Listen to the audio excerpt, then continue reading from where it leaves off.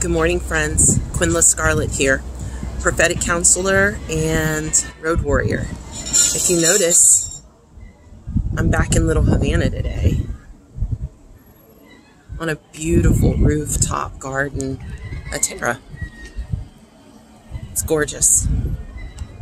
Anyway, yesterday, as I was trying to process my hair, I had a little encouragement from the Lord.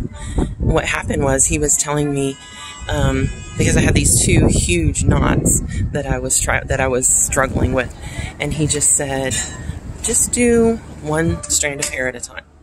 So I just started pulling one strand at a time, and before I knew it, I was finally at the end of the tangled knots.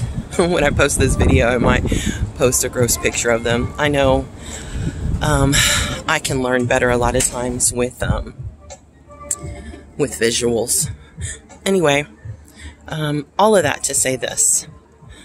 Sometimes when we're going through really hard issues, it seems very, very overwhelming because there's some tangled messes, some really big knots.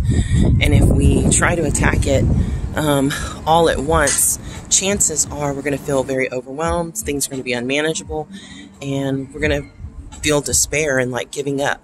But if we just take it one step at a time, maybe some of you have heard this before, how do you eat an elephant? One bite at a time.